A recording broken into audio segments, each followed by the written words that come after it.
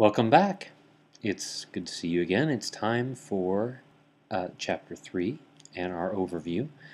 I went ahead and put up the uh, web page from the textbook for Chapter 3, and I just want to point out that it focuses on personalities. We've got before Copernicus, Aristotle, the Copernican Revolution, we've got Tycho Brahe, we've got Kepler and Kepler's laws and so on, and then Galileo and Newton. So really, the story of Chapter 3 is told through these various personalities that played a role in the development of modern astronomy. But I can't go through every single one of these guys in detail because that would take an hour probably.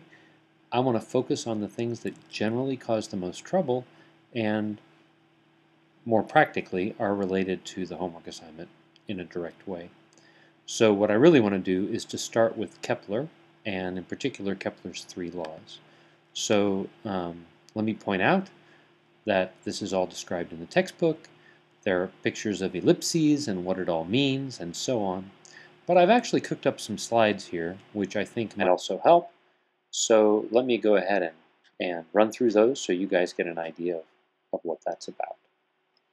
So first of all, the main 3 things we're going to be dealing with in this chapter with regard to the homework and the material that we use throughout the rest of the course are the big 3. Kepler's 3 laws, Newton's 3 laws, and Newton's universal law of gravitation.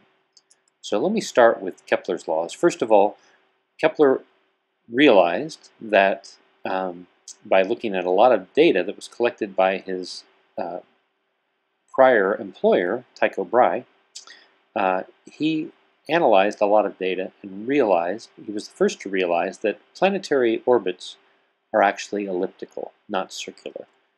Aristotle was stuck on circles, Copernicus adopted circles, Tycho Brahe pretty much believed in the circle thing, and it was Kepler who really broke the mold and decided that, or at least discovered, I guess would be a better way to describe it, that elliptical orbits were a better description of what planets actually did than circular orbits. So the idea is that planets move in ellipses, and hang on one second.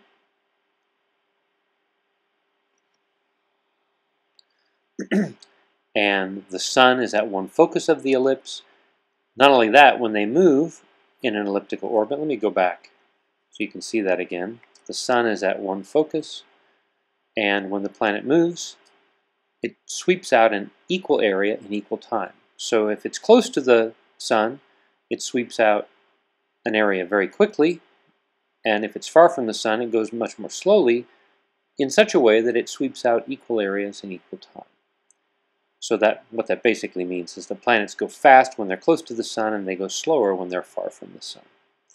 Finally, the third law, I guess, is probably the most important for us, and that is the relationship between the average distance between the planet and the sun, excuse me, the time it takes to go around, and the mass of the sun, in this case.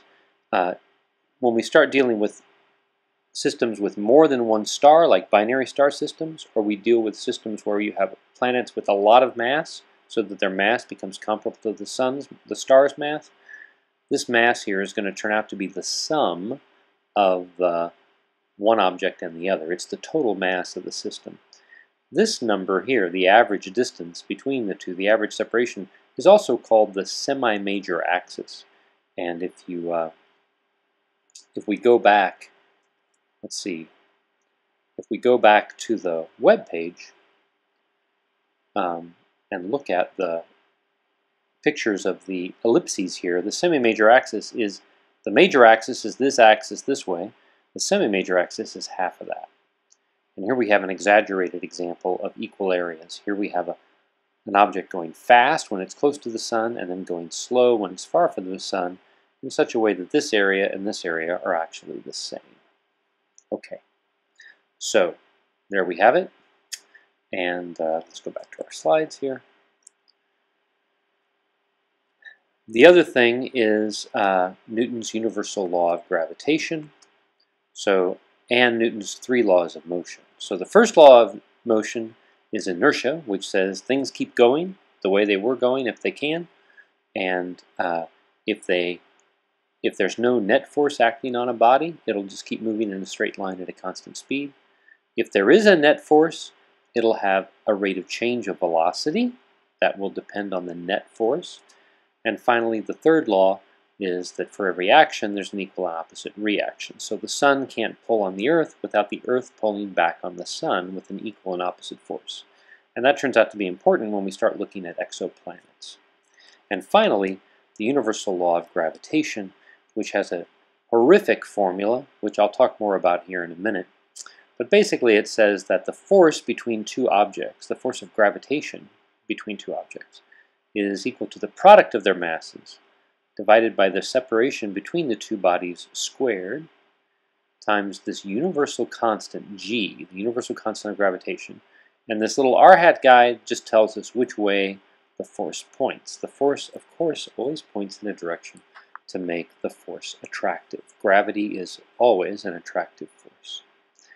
And that's it for now. I'm going to do a couple of examples now so you guys can see sort of how this thing works. All right.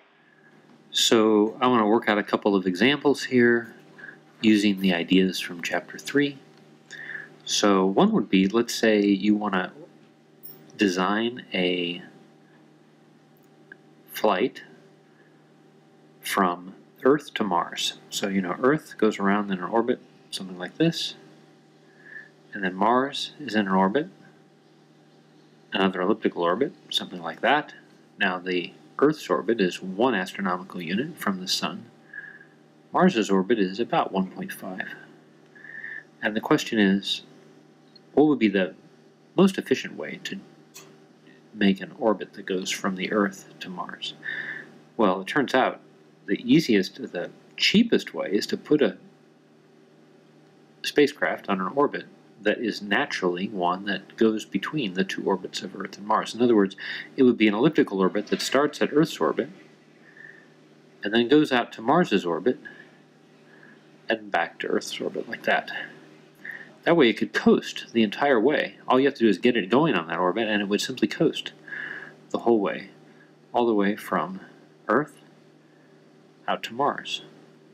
And then it could just match up with Mars's orbit and land, expending very little energy. What would be the semi-major axis of such an ellipse? So let's think about that. We go from here to here. So it's 1.5 astronomical units on this side and 1 astronomical unit on this side. So that makes it half of 1 plus 1.5. So 1 plus 1.5 divided by 2, right? So that's 2.5 divided by 2, or 1.25 astronomical units. Now, I can take the handy-dandy. Okay, so we have vcalc.com. I'm going to type in astronomy calculator into the search box. I get astronomy calculator. Steve Spickelmeyer, that's me, S-S-P-I-C-K-L-E. So that's my guy. So we'll click on that one. And you'll notice there's a bunch of calculators here. The one we're interested in is period from mass and separation. We're looking for the period, we know the mass, and we know the separation.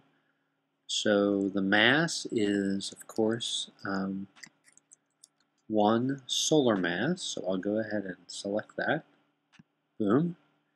And the separation is 1.25 astronomical units. That gives me a whole bunch of seconds, but I'd really rather see that in years, so I'll come down here and select years. Looks like about 1.4 years. But of course, remember, we only want the time it takes to go from the Earth to Mars. That's only half of the orbit, not all the way back around to Earth again. So I guess that's going to turn out to be 0.7 years. Or if we put that in months, it'll be half of 16.8 or 17 months, I guess. So that's like 8.5 months is what that's going to boil down to. So that's the way that works. I should point out one other thing that's here while I'm here, and that is the speed of circular motion calculator. That's a handy one. If you want to know the speed of an orbit, and you know the radius of the orbit and the period of the orbit, you can use this guy. If it's a circular orbit, you can use this guy to calculate the speed. So for example, if you know the period is 1 year, so we'll go ahead and put in 1 year as the period. And if you know the radius is 1 astronomical unit, so this would be, what do we got there? Astronomical unit. That tells you the speed. That's actually the speed of the Earth going around the Sun, roughly 30,000 meters per second. Or you could put that in kilometers per second, or you can put it in kilometers per hour, whatever, miles per hour. There's all kinds of, let's see, surely they have miles per hour here.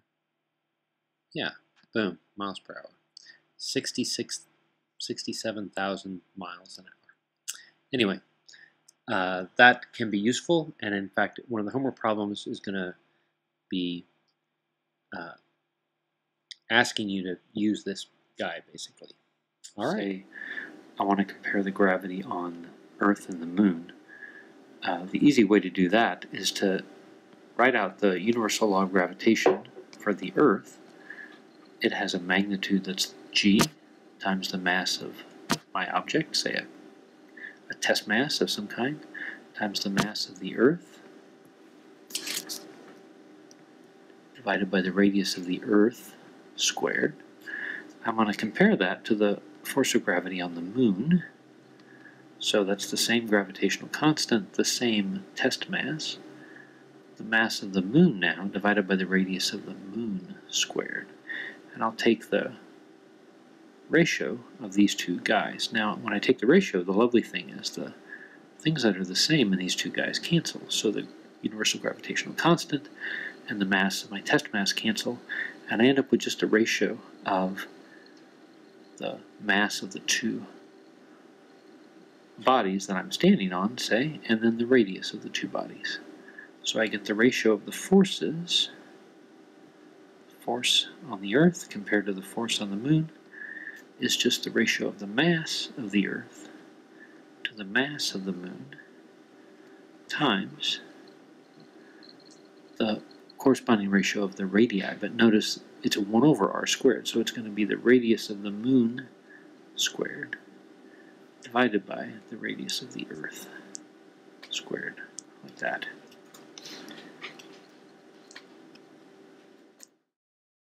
Hey guys, I wanted to point out one other thing real quick, and that is that when you have well, hang on a second.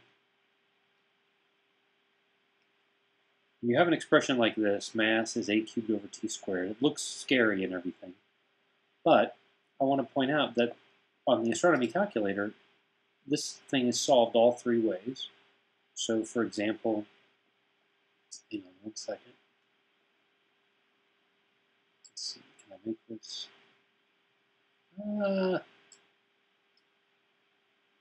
Okay. We're going to get there, okay? Just trust me. All right. Maybe we won't. Here we go. Yes. Okay. I can get everything on the screen at the same time. So I've got mass in terms of semi-major axis and period. Semi-major axis I also called separation because in the case of the Sun and the Earth, it's the average separation between the two bodies is the semi-major axis. When we're talking about a spaceship going from Earth to Mars, however, that's the average distance from the Sun of the spacecraft, not of Earth or Mars. It's averaging 1.25 astronomical units. Even though the Earth is at 1 and Mars is at 1.5, the spacecraft on the average of this elliptical orbit that goes between the two orbits is 1.25. Does that make sense? So the point is, you could solve for mass in terms of separation and period. Well, we've got that. That's this top guy. You could solve for period in terms of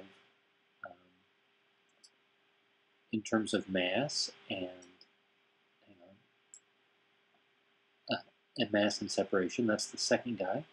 And then you could solve for separation in terms of mass and period. That's the third guy. So whichever way you need to solve this guy, there's a calculator set up. Like if you need separation and you've got the other two, then you come over to this one and you go boom. That's it. And you type in the period, you type in the mass, and out comes the separation. On the other hand, if what you need is separate, let's see. If you need period, you solve it with this one. Out comes the period. And you just choose the units you need. If you don't like seconds, you want months, boom, get it in months. Okay? So hopefully that helps. Look, this is not supposed to be hideously difficult. If you feel like it is, then you need to ask questions because I think you're probably overcomplicating it, and we just need to talk. So anyway, I hope that helps. We'll talk to you guys